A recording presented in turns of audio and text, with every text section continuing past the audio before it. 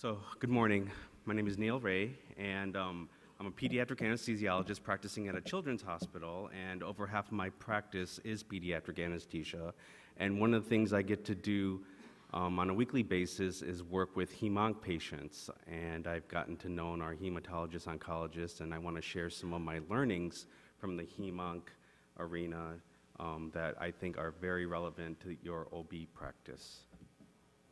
I do have a financial disclosure to make. I'm involved with a startup called Radiant Oximetry. We're developing non-invasive fetal monitors for labor and delivery, and hopefully in a couple of years I'll be exhibiting instead of presenting. So I thought I would start off with 3 case reports. The first 2 case reports I personally did not experience, but I drew from the literature. This first case report involves a 27-year-old pregnant woman who had a heart transplant when she was 10 for cardiomyopathy. Her pregnancy was uncomplicated, and she had an uncomplicated post-transplant course that was free from rejection and infection. However, 3 months postpartum, her ejection fraction dropped from 58% to 25%, and 5 months later, she required a second heart transplant. What happened to this woman? And I can tell you it wasn't postpartum cardiomyopathy. The next case I want to present is an elderly woman who presented to the OR for pelvic tumor debulking. She had an osteosarcoma of her pelvis. She had a history of pregnancy ×2, 15 years before she was diagnosed with cancer. She received 1 unit of non-leukoreduced blood cells 12 days before surgery for presumably having some anemia. Her preoperative platelet count was 351,000, but intra-op, her course was complicated by massive blood loss, which required transfusion support. She had a platelet count of 49,000 during the procedure, and she was given 12 units of platelets. However, the platelet count didn't go up. She received another 24 units of platelets as her platelet count was falling down to 20,000, and the highest platelet count that they were able to get after 36 units of platelets was 36,000. She was diagnosed with a condition called alloimmune platelet refractoriness and subsequently expired. And then this third case I want to present is a newborn baby that was born at term with IVH and thrombocytopenia. This baby, this mother had a healthy pregnancy and a full-term newborn that was born with petechiae and bruises. When they did a workup of the baby, the CBC revealed a platelet count of 20,000, but the hematocrit and the WBC count was normal. So from all these 3 cases, what do they have to do with OB anesthesia in our practice? And there's a theme here that we will be talking about. So my objectives today are to talk about the HLA antigen system, risk factors for forming HLA antibodies, the implications of pregnancy and HLA antibody formation, and the strategies that you and I can employ to reduce HLA antigen exposure to our patients. So we're all very familiar with ABO system, RH, but we don't really talk about the HLA system. And there are 3 classes of HLAs antigens in our body, and they're ubiquitous, they're everywhere. The only cells in our body that don't have the HLA system are red blood cells and the trophoblasts that surround the placenta. Every other part of our body has these HLAs, and if you get exposed to them, you will form antibodies. But the question is, what are the implications of the antibodies? So some of the common causes of HLA allosensitization involve transfusion of blood products, transplantation of organs, pregnancy, even the influenza vaccine. Are your hospitals requiring that you get the influenza vaccine? Same here. And have you ever heard of a patient that said, I got the vaccine, but it didn't work? Well, there's some truth to that. There are patients that have HLA antibodies And when they get influenza vaccine, that vaccine will be destroyed and they never have a chance to form a proper immune response. Heart valve allografts have also been known to cause HLA allosensitization, and LVADs, such as the HeartMate 1, can cause HLA allosensitization. It's a big problem for patients that are on the cardiac transplant list, getting these that are supported with an LVAD, and then they get these antibodies that complicate their post-transplant course.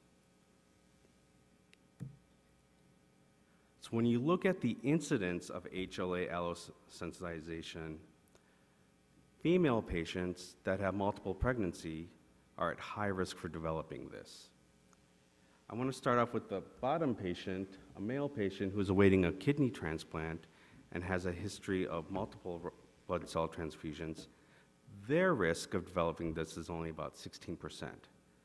But a healthy woman who's had 4 or more pregnancies, her risk is up to 32%. So this is pretty prevalent. And when you form HLA antibodies and you're allosensitized, the risks that are posed to you involve platelet refractoriness, miscarriages, rejection of a potential transplanted organ, transfusion-associated graft versus host disease, and trolley. I wanted to briefly mention a little bit about trolley because as anesthesiologists, we're very familiar with it. For a long time, we didn't know what caused trolley and what the pathophysiology of it was. But since 2009, we've had a better understanding. Trolley is now thought to be a result from donor blood that contains HLA antibodies, and they react with the white blood cells in the recipient. And that complex gets embedded into the lungs and causes an acute inflammatory reaction. Since 2009, the American Red Cross and different blood banks around the world have changed the way that they screen donors for blood donation. So now if you're a woman and you've had 2 or more pregnancies, your blood will be collected and noted and administered differently for certain populations. And that practice has decreased the incidence of trolley from 1 in 4,000 to 1 in 12,000. So what can we as anesthesiologists do to avoid our patients getting exposure to HLA antigens? Some of the ideas that I'd like to throw around are considering twice before giving a blood transfusion, especially in the setting of gestational thrombocytopenia when the platelet count is below 100,000. Or how about that healthy pregnant woman whose hemoglobin is somewhere between 8 and 10? Does she really need a blood transfusion? If you do have to give a blood transfusion, consider giving leukoreduced blood transfusion. We always give ABO-compatible red blood cells, but have you ever given an HLA-compatible red blood cell transfusion? And often platelets, when they're transfused, are ABO-incompatible. Now, I'll be talking about that a little bit, but we can consider giving ABO-compatible platelets and HLA-compatible platelets. And then often the platelets we give are pooled from multiple donors. They can involve 6 to 8 donors. There is an option to give single donor platelets. And there's a collection method called apheresis, which gives better platelet qualities and reduces HLA exposure. I wanted to talk a little bit about what is a safe platelet count for neuroaxial anesthesia and parturients, since this is an OB anesthesia meeting. I love this quote from Dr. Goodyear, who said, "The unknown risk of hematoma continues to justify the decision to avoid neuroaxial anesthesia and thrombocytic parturients." And we end up unnecessarily sometimes exposing the mother and fetus to either general anesthesia or a platelet transfusion. Dr. Goodyear in 2015 published an article on anesthesia and analgesia where he reviewed 499 patients that had platelet counts above 50,000, and they received neuroaxial anesthesia, and there were no complications. And then 2016, Bernstein presented 256 patients with platelet counts over 50,000, and there are no complications. Recently, the American Association of Blood Bank changed their guidelines for prophylactic platelet transfusions for elective lumbar punctures to where they are no longer needed for platelet counts above 50,000. But how many of us are doing spinal taps in women with platelet counts over 50,000? Few of us, okay, it's good to see. Since I am a pediatric anesthesiologist and I spend a lot of time in hem-onc, I wanted to show some of this literature from the hem-onc experience. This is a case series of 5,000 children from St. Jude's Children's Hospital who received prophylactic, not therapeutic, but prophylactic lumbar punctures to prevent neurological spread of ALL. And most of these kids had platelet counts below 100,000. In fact, where's the pointer? If you look at that top row, I hope everyone can see it. There are 6 LPs performed for kids that had platelet counts 5 and under. There are 23 LPs performed for kids that had LPs or that had platelet counts that were 10 and under. I'm not necessarily advocating that we do spinals for platelet counts that are this low, but we should be aware of the experience from the hem-onc literature and how low they can go, and they haven't seen complications. And in hem-onc, they will not transfuse a child if the platelet count is above 10,000 for a prophylactic lumbar puncture. I would encourage you guys all to, when you get home, to ask your blood bank what are their practices for platelet collection. Do they do apheresis or do they collect whole blood? Is that whole blood separated and then pooled? And if it is pooled, how many donors are they pooling? Are they doing 6? Are they doing 8? Are they doing ABO-compatible platelet transfusion? Do you have the option of giving HLA matching for platelet transfusions? And will they do leukoreduction, or are you expected to do leukoreduction? A little bit about ABO-incompatible platelets. You can give them, but you have to give more to get the same effect as if you were to give ABO-compatible platelets. So most institutions will give ABO-incompatible platelets because the shelf life of platelets is so short, 5 to 7 days, and they don't want them to go to waste. So their feeling is you're better off giving them to the patient and not wasting them and not having a shortage of platelets for future patients. Since 2010, there's been a new technique for collection of blood called apheresis. It's kind of like dialysis, where it takes 3 to 4 hours, and you can collect the exact component that you need, and you can collect more of it. So it allows donors to give just platelets, and they can give platelets more often, and the quality of platelets are higher, and it's only going to expose the patient to one antigen source versus pooled antigen source. And when you can only give blood 6 times a year, you can do donations through apheresis 24 times a year. I think I just talked about this, ABO matching and platelet transfusions. So if you ever encounter a patient that does have platelet refractoriness, like that second case we talked about, what can you do in the OR to deal with that situation? Sometimes blood banks can give you HLA matched platelets, but if you can't get those, then and you're forced to give HLA non-matched platelets, you can consider giving ABO-compatible platelets. And if you can't give ABO-compatible platelets, if you give enough of ABO-incompatible platelets, you should be able to get the platelet count to go up. There's also a role for IV gamma globin to bond to the HLA antibodies, and plasmapheresis is also an effort to increase the platelet count. So if we go back to those case reports that I mentioned earlier, the first case report of the 27-year-old woman who had a heart transplant and required a second heart transplant post-pregnancy, she developed HLA class II antigens from the fetus, which was inherited from the father.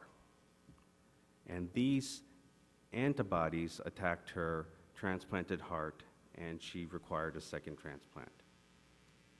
And you can imagine, when you require a second heart transplant, the surgery is going to be more complicated. It's going to require a second sternotomy, and any blood products that you give have to match now the second new set of HLA antigens. That second case report that I started off with the female patient presenting to the OR for pelvic tumor debulking, she was confirmed to have HLA antibodies, and they were presumed to be a result from either pregnancy, fetal HLA antigens, or HLA antigens that were present on the white blood cells from that non-leukoreduced transfusion that she received. Her HLA antibody level were observed to increase following the repeated transfusions of incompatible platelets that she received. And such transfusions actually worsen platelet refractoriness by further stimulating allosensitization. And like I mentioned earlier, that patient expired 8 days after the procedure. And how about that newborn baby that was born at term with IVH and thrombocytopenia? That baby had a condition called neonatal alloimmune thrombocytopenia. That was a result of maternal antibodies to fetal HLA antigens on the platelets of the fetus, and half of those came from the father as well. There's also another system in addition to the HLA antibodies or antigens called the HPA antigens, human platelet antigens, that can cause neonatal alloimmune thrombocytopenia. One thing to remember is IgG antibodies can cross the placenta, and neonatal alloimmune thrombocytopenia doesn't occur with the first pregnancy, but often with the second or third. And any women that has a history of neonatal alloimmune thrombocytopenia has over an 80% chance that subsequent pregnancies will be complicated by this. In terms of human platelet antigens, 98% of the population is HPA1 positive, but 2% of the population is HPA negative. So a postpartum woman has about a 1 in 350 chance of developing these HPA antibodies. And if you know of a woman that has this and is pregnant, IVIG may have a role in preventing IVH for future pregnancies. So a couple final thoughts. I'd encourage you to consult your local blood bank to learn about how platelets are collected at your institution. I would work with your transfusion committee to develop mitigation strategies to reduce HLA allosensitization in your patients. And I would ask you to incorporate HLA allosensitization into your risk-benefit analysis when you're considering a transfusion for that patient. And if you ever encounter a patient that's bleeding and the platelet count is not going up after a platelet transfusion, consider platelet refractoriness and changing the type of platelets that you're administering. Thank you.